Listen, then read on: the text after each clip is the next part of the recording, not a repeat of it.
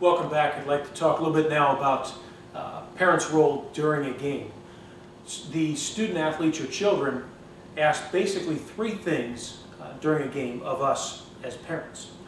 Those three things are as follows. Number one is for us to model poise and confidence during a game. It's really important that we act appropriately during a game. They'd like us to be there. They want us to be present. But they also don't want us to embarrass them or embarrass those around them, or embarrass the team and the coach. It's really important as you're sitting up in the stands watching your son or daughter participate in athletics to act appropriately. Act like an adult, not yelling at officials, encouraging your child and encouraging the team.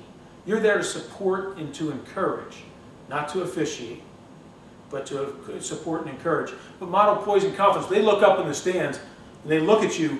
What do they see? They see this after they made a mistake. Do they see you looking at them all mad and mean? They're 6, 7, 8-year-olds. They're children. Are they seeing you really upset with them? Are they seeing you going, "Are you kidding me? That's a terrible call"? Are you just all over the officials? Are you yelling at your own coach, the other coach, the opponents? Or do you have poise and confidence? Are you the model that they need? Another note, they shouldn't be looking at you during the game. If they're spending so much time looking at you, there's another sign you haven't released them to the game. They should be paying attention to what the coach is saying. They should be paying attention to what's going on in their game, not looking at you to try to tell them what to do or to look over for your approval during the course of the game. Second thing that's real important to happen during a game that the student athletes or the athletes, your children, tell us is they want you to focus on the team. Most parents have binoculars for their children. There may be a football game or a soccer game with 11 people on your team on the field, but most parents have their binoculars right on their child. Children says that's not what they want. The kids say, "Watch our team. I'm here playing for our team. We're out here having a lot of fun with my friends. Watch the game, enjoy the game, learn the rules of the game so that you can support our team." Some schools now, or some teams, have gone to this basic rule of thumb in youth sports that as a parent, you cheer for every person on that team except for your own child. Let all the other parents cheer for your children. Get excited about your children. You cheer for the team as a whole and cheer for everybody else on that team. Let the others take care of cheering for your children instead of having binoculars on your own child. That's coming from the kids. That's what they want, is for you to focus on the team, not just hone in on everything that they're doing. Last thing, and this is important, this is one of my own little pet peeves as both a parent and a longtime coach, both youth and collegiate level sports, is this. There should be one instructional voice. I don't mean just one voice, but one instructional voice, and there's a difference. I want you to put yourself in the position of that 5-year-old child, little Johnny or Susie, or it could be your 8 or 10-year-old child. Put yourself in a position. I've coached quite a bit of college basketball and coached quite a bit of youth basketball at this point as well with my own son. Put yourself in a position where Johnny's got the ball at 5 years old. He's not sure what to do. There's somebody up in his face. He's scared. He's nervous. He doesn't know what to do. You as a parent are yelling, "Shoot, shoot, shoot!"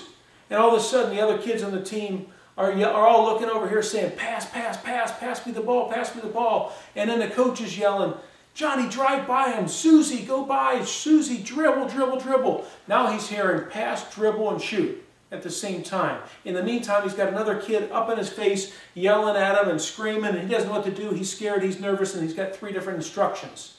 One instructional voice. Don't confuse your child. That's really important. That's not fair to the kid. No matter what he does, he's going to disappoint his teammates, the coach, or the parents. That one instructional voice, by the way, should be the coach. The one instructional voice is the coach, and that's really important. Now, tying this together, there's 4 roles in athletics. You can be a coach, a fan, a participant, or an official. Choose one. As parents, your role is going to be a spectator in this case, unless you are the parent who is the coach.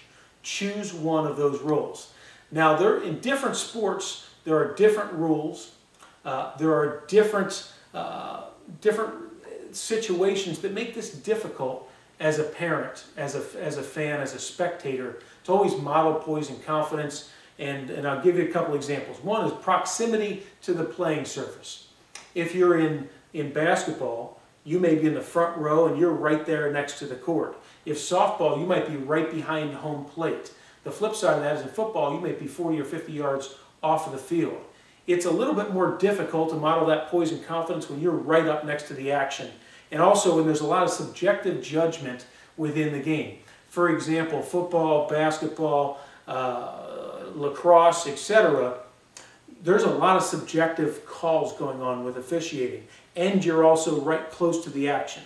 If you find yourself in a circumstance as parents where you're overly emotional in these games, and you're having a hard time controlling yourself, you want to yell at the officials, you want to yell instructions to your child and to your team, move yourself away from the circumstance. Rather than sit in the front row, go sit a little bit further up in the stands. Remove yourself from that situation.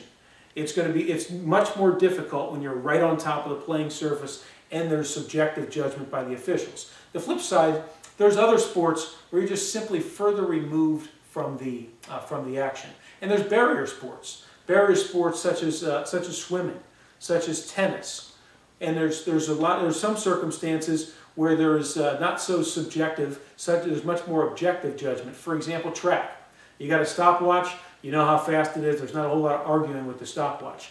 Swimming, there's not a whole lot of arguing with the stopwatch again. It's very clear who's first, second, third for the most part in swimming and track, etc. There's not a whole lot of time to argue about calls in those circumstances. So there's various circumstances to make it easier or more difficult in terms of your participation as a parent, your emotions in terms of getting involved. But remove yourself a little bit from the playing surface if possible, if you're finding yourself getting overly emotional into games. But overall, as parents, remember, this is about making the best experience for your son, your daughter, your children that they can possibly be. So model appropriately behavior, choose one role, make sure there's one instructional voice, and also focus on the team, not just your child.